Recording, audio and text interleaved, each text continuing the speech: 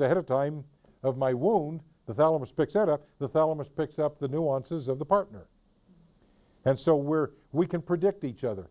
Judy can say something to somebody else and say, well, I could get Paul to react. And she could, because she knows me after 45, 47 years of knowing me.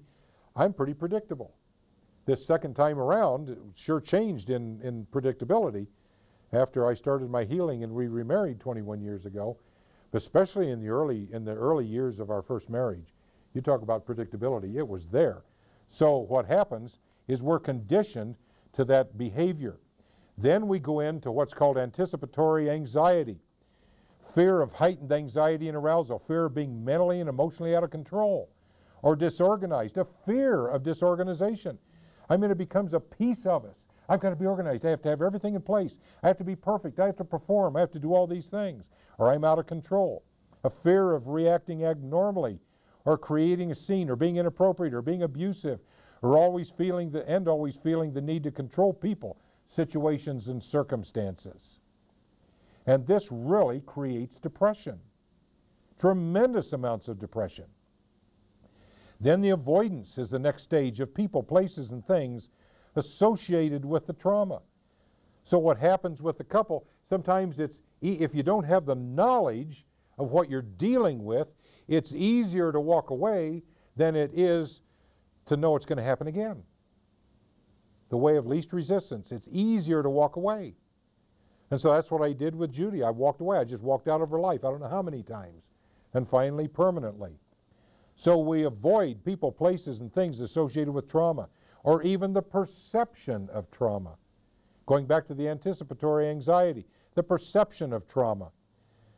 So we try to avoid stress, intimacy, and other people. We try to escape. And this, for a short period of time, provides a false perception of relief and safety. So I can isolate. I'm alone. And I get a little peace of mind. And that feels like safety to me, but it isn't. Because what happens is trying to control the situation, circumstances, and other people, we go into self-doubt and self-criticism, which even increases depression. I should be able to handle this. Only crazy people are this anxious and fearful. Why can't I be normal? I must be crazy. I'm never going to get over it. I'm a hopeless case, flawed and defective, dirty, damaged, and different. I'm a failure as a parent, a partner, a worker.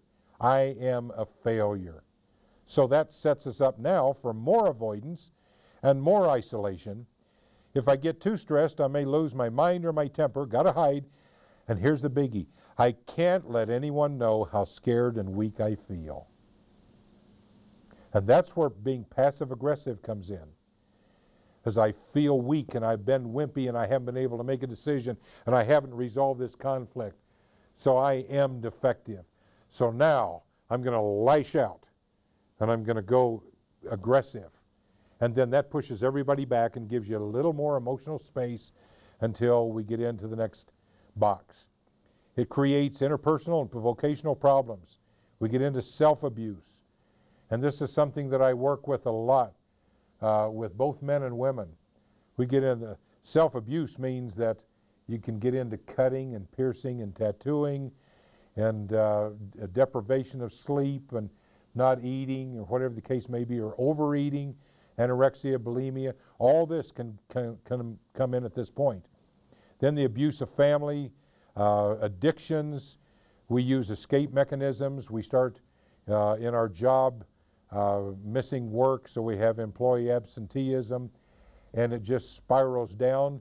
And then what happens is more avoidance and more isolation, trying to get away from all reality, even trying to get away from perceptions.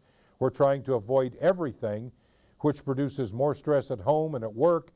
We avoid more anxiety, fear of loss, economic anxieties, loneliness, loss of control issues, and many times we allow ourselves to be re-victimized, and for a perpetrator, this is when he will perpetrate again and abuse either himself, his wife, family, whatever. But the aggression comes out, and I have to bleed it off. The adrenaline says that I've got too much and I've got to act out on this. And so the victim gets re-victimized, and sometimes the perpetrator gets victimized, and then the perpetrator starts battering and emotionally abusing and acting out again.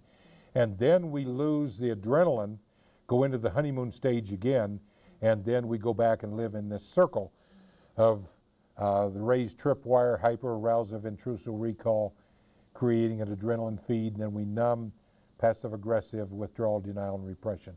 And we stay again in that circle. We never resolve, we never relax, we stay in that circle. It's like running around a corral full speed until the gates open and you can start blowing off the anger and the rage.